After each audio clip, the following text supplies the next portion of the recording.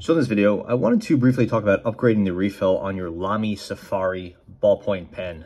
The Safari is a very popular pen, particularly in the fountain pen, and then I think the rollerball, but a lot of people go ahead and pick up the ballpoint as well, either to have a set or just because they like the Safari fountain pen, so they get the ballpoint. And then pretty quickly you find out that the Safari, like most Lamy pens, ballpoint pens, uses this M16 refill. And this is a totally adequate ballpoint refill, but it has a proprietary shape that really means it's very, very difficult to swap this out for a different refill. Unlike, say, a Parker style refill that is very, very easy to interchange. The two might look somewhat similar, but due to the shape and a few different elements of the Lamy M16, it's very hard to replace this with another refill. The interesting point is that Lamy in their ballpoints actually have two different front ends. And by that, I mean this writing tip here. There is a smooth type style, which is on the Safari, the LX, the Vista, and the AL Star, the All-Star, whatever. That's the type we're talking about today. If you have the Lamy 2000, they don't use that smooth style. There is a little ridge right around here that you can't see very readily, but it is there. And that little ridge interacts with the little pieces right here, those little nubs that stick out. And it's an added complication. It makes it extremely difficult, even more so, to replace the refill on the Lamy 2000 ballpoint. We'll worry about that one another day. This video is about getting a better refill into the Safari, again, or the LX or the Vista, whatever. I will just note before we go into a non-Lamy refill that they do have a Lamy M16 broad, that's the B. There's also a Lamy M16F. So if you like the Lamy ink, but you want something thicker or thinner or smoother or a little bit coarser or whatever, smoother, maybe a little bit more toothy, then you can go up or down a size within the Lamy line. There's also something like this, which this is a JMO. There's also Monteverde, where you can get a Lamy contoured refill just from a different company. This is sort of like a licensee or something like that, where they use the same refill tech, but from a different brand. What I actually want to do is go ahead and get a non-Lamy refill in here, and I found out the best way to do that is with a couple refills that Pilot makes. Pilot has two refills that we'll talk about. The first is this one. This is called the BRF-25. In this case, the width is BB, which is double broad, but the important part is the BRF-25. This is a ballpoint refill. And then you also have, out of my S20, this is the BRFN-30. In this case, it's an M, but the BRFN is a acro, or kind of like their modern ballpoint style. The BRF is kind of an old school ballpoint style. So both oil-based inks. This one is kind of that slow, thick ballpoint ink from yesteryear. And this one, the BRFN, is the acro style. So it's more like a Jetstream style pen. These refills are actually good exchanges for the Lamy. You can see they're not perfectly the same, but the important part here is a very long, very thin front end. You could find long front ends on different refills, but they tend not to be skinny enough. The Lamy uses a very small hole here. This like aperture is smaller than normal. So a lot of refills that would otherwise fit won't fit in here. And you can press this and kind of expand it a little bit, but I have cracked this front piece before. And if you crack this, basically your $15 or $16 or $20 pen is not good, because Lamy doesn't sell replacement parts. So you can open this hole up a little bit, but you have to be really careful when doing it.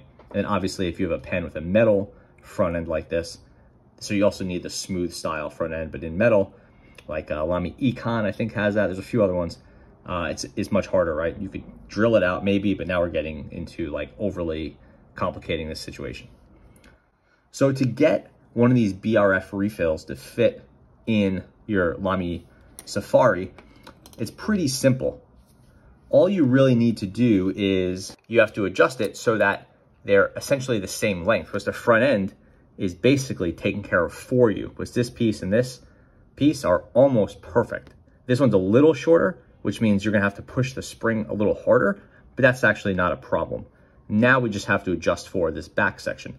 The easiest way to do that is to get some sort of piece of plastic, usually something that comes with a refill, or the back of a pen refill, and just cut it down to size.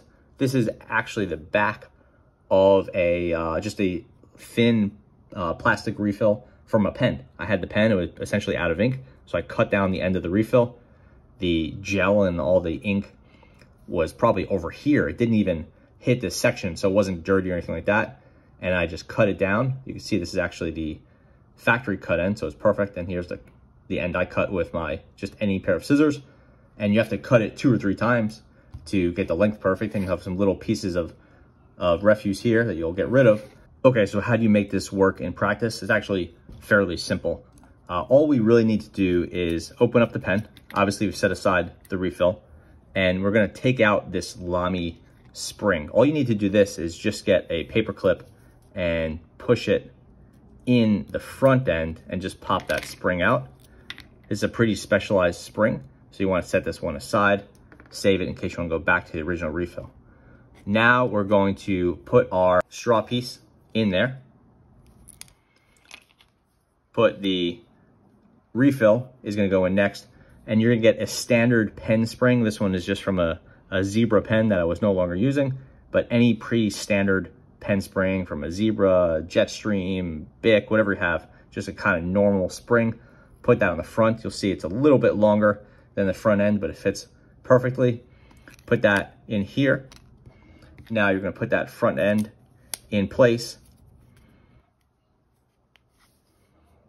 And you'll see this pokes out a little bit. That means our length is a little bit off, but we could adjust that. The click is a little bit rigid compared to before. Again, that means you're really close with the size of that back straw or the size of the spring, but it's a little bit off. You can see it's poking through a little bit here. That's not ideal. That is what we want to fix. But generally speaking, we're spot on. And now we have our Pilot Acro BRFN or BRF Ink in place. These are both great refills, and I really do prefer them to the Lamy M16. So how would we make this perfect? The first thing I would try is the easiest thing. I would just get this spring and I'd expand it a little bit, maybe twist it out a little bit, and just see if just that millimeter or so is the difference. Don't lose that. If this thing falls on the floor and it gets under someplace, it's pretty hard to find, but again, it's easy to replace. Still off. And now it's a little bit worse. So what we're gonna wanna do is get this piece out, get your scissors and chop off like, you know, just shave off a millimeter. You want to keep this somewhat round. See, it's really hard to tell with the inside of this, like where is this going? It's really hard to tell. So you just want to keep this round and consistent. That spring. Okay, so now we'll put it back in. Gonna make sure this piece is as pushed down as possible.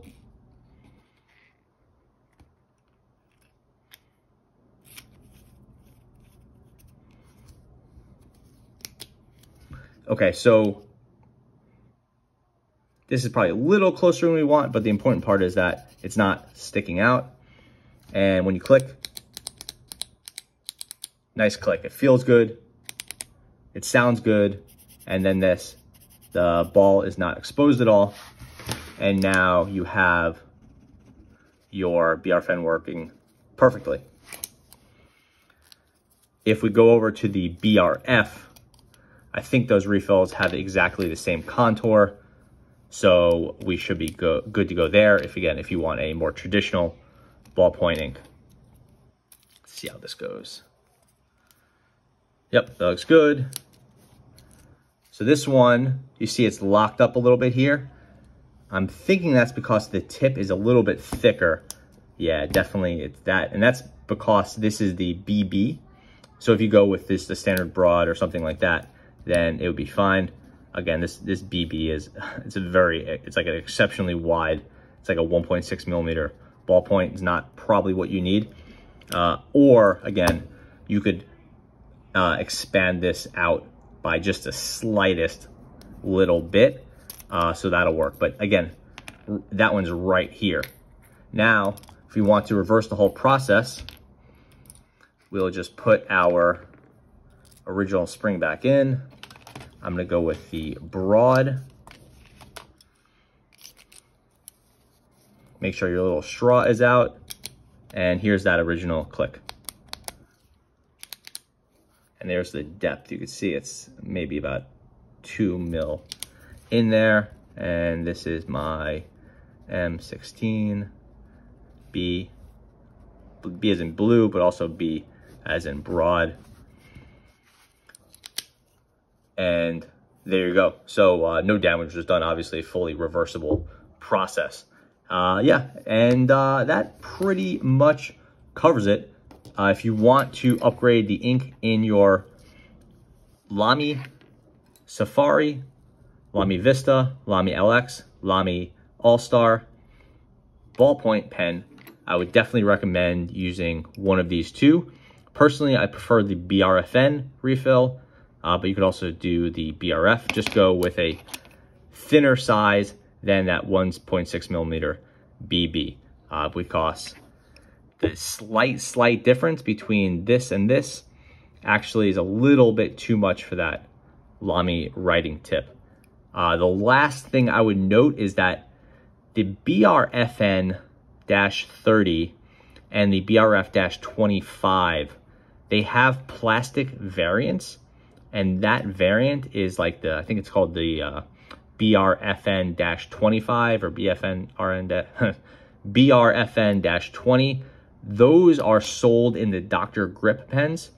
That's where they're the most common. They will not fit. Even though it's essentially the same refill and they're interchangeable in Pilot pens, they're not interchangeable in Lamy pens because the front section right here is a little bit different. So you really do need the slightly more expensive BRFN-30 or BRF-25 refills. So you cost you maybe $5-6 each, which is kind of a lot for a refill, but these ones do last a very long time and they're of excellent quality.